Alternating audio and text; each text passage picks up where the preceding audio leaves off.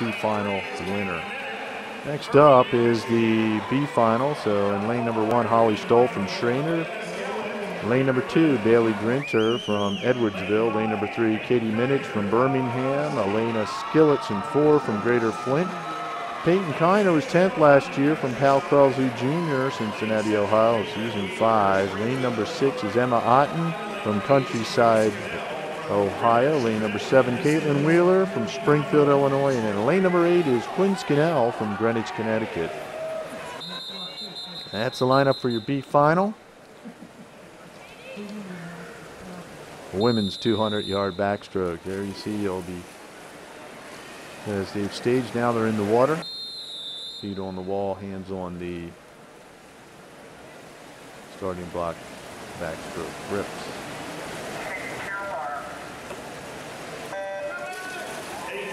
And there they go. We'll take a look down here. Looks like in the lane number 3. Pretty good start there for Katie Minich.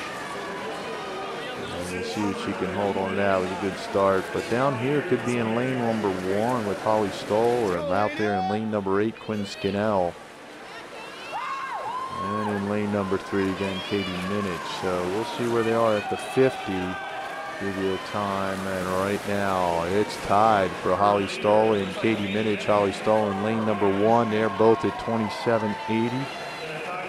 Minich and Stoll, they were 28.30 for Stoll this morning. Minich was 27.71. So Holly Stoll is out a little bit faster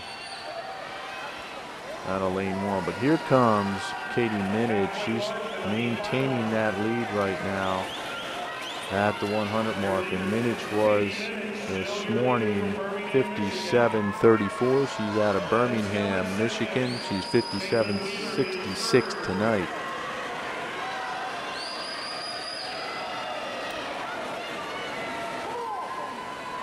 Katie Minich from Birmingham, your leader, as she's trying to pull away from the field now. Her split at the 150 was 127.90 earlier today. And tonight she's at 127.71, so she's picked up a very good turn there for Katie Minich coming off of that wall.